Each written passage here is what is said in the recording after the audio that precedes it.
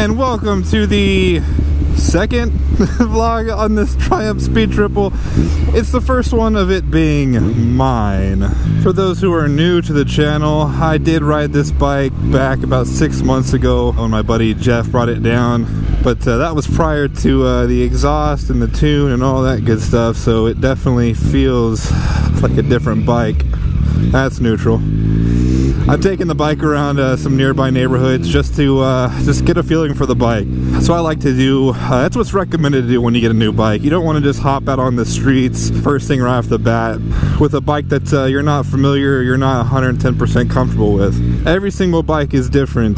Doesn't matter if you're going from a 2006 R6 to a 2006 R6, it's gonna feel different. Controls are gonna be different, they're gonna be worn down different, clutches are gonna feel different, they're gonna engage in different places, gearing is gonna be different between different models and CCs and things like that. And that might not sound like a lot, and in reality it's not. I mean, the clutch is still gonna engage the clutch, the gear shift is gonna, you know, change the gears, but some things might be in a different place. For me, for example, one thing I'm having to get back in the habit of is having both signals on one side. On the Harleys, they're on two different sides, but on a sport bike or most other bikes other than Harleys, they're all going to be over on one side. That and the brake, the rear brake pedal. I mentioned this in the first video I made, is that it's too short. I wish it stuck out a little bit further, and I still have that feeling, so I might be in the market for an aftermarket brake lever. Is that a pedal or a lever? I don't know.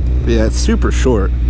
So far, guys, I am absolutely in love with this bike. I mean, I knew I would be because I've ridden it before and it's my dream bike. I already have people ask me, like, what are you gonna do to it? Because they know I can't leave things alone. And honestly, I'm not gonna do much. The previous owner did a lot of work to it and did all the major stuff.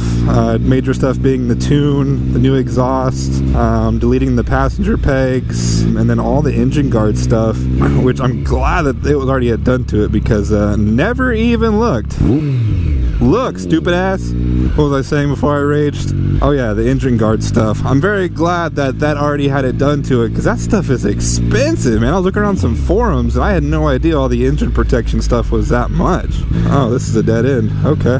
But yeah, as far as mods go, I mean, there's really not much else that I either can do or want to do. I like the color for now. Red is my favorite color besides black and white, so no immediate plans on painting it. If I was to paint it, of course, go white, probably color match the other bike. No plans on doing that anytime soon. The only thing I really want to do is new grips and new mirrors and possibly some LED headlights. I have seen that finding LEDs that fit these is a pain in the ass, but I'll do some digging around in the interwebs to see what I can find. But I definitely want some bar end mirrors and some more cushiony grips. The ones that are on it right now are, I mean, they're rubber, but they're very hard. I don't like them that much.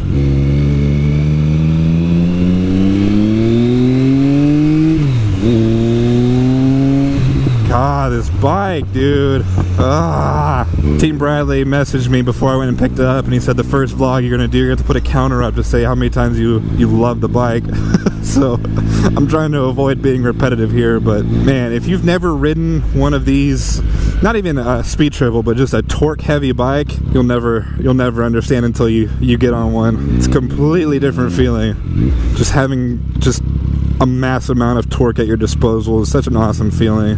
I'm also rocking my old sport bike jacket that I had when I had my CBR. I really like the look of it. It's a Speed and Strength. I know it's kind of a lower end douchey brand. I don't know. Is it considered douchey? I don't know if it's so much douchey as it's so cheap. It's just easy to get your hands on that all of the douchey people get it. I don't know. I don't know where I'm going with that. But I like the way it looks. White, black, has a bunch of vents and everything like that. It's just, as you can tell, a little bit too short on the arms. So might be in the market for another jacket pretty soon. If you didn't watch the last video I put up about when I picked up this bike, I did mention that the Harley is not fixed, nor am I selling it. A lot of people were confused that I sold the Harley to get this, or I traded the Harley in to get this. No, that's not what happened at all.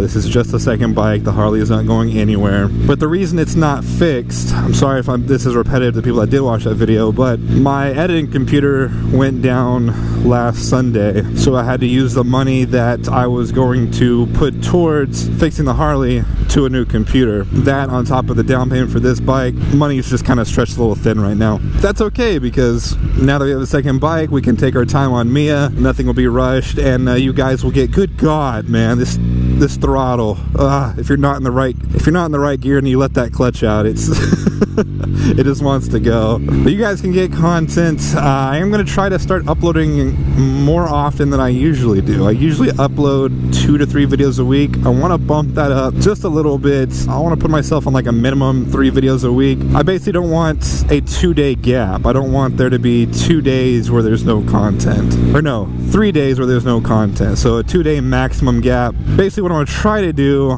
from recommendations of other YouTubers that have found success in this niche market of ours, is uploading every other day increases your views, pretty much puts you in a much better spot as far as the YouTube algorithm goes. So I'm going to try to upload at least every other day. It shouldn't be an issue considering I have almost an hour on the road, or actually more than an hour, like an hour and a half on the road each day, and I can start riding to work now. I should have plenty of riding time now to say if I have content to talk about. That's a whole new thing. But well guys, I'm gonna go ahead and wrap this one up for today. If you have any questions regarding the purchase of this bike or anything like that, go ahead and leave them down in the comments below. I haven't been as good about responding to every comment, but that's mostly due to the fact of the type of content. With me posting up, you know, bike problems and stuff like that, every internet mechanic and their mom comes out, it's like, oh, it's gotta be that, and everybody's saying a different thing. So I don't respond to those unless I have a follow-up question to what they're saying. Not saying that I'm unappreciative of people that are trying to help. I don't want that to come off wrong or negative or anything like that, but it just gets a little overwhelming sometimes. If you're one of the many newbies to the channel, I want to welcome you. Hopefully we'll get back on track now and start pumping out videos. Anyways guys, if you like this video, go ahead and hit that like button. If you haven't already, go ahead and punch that subscribe button. And as always, thank you for watching, and I'll see you guys next time.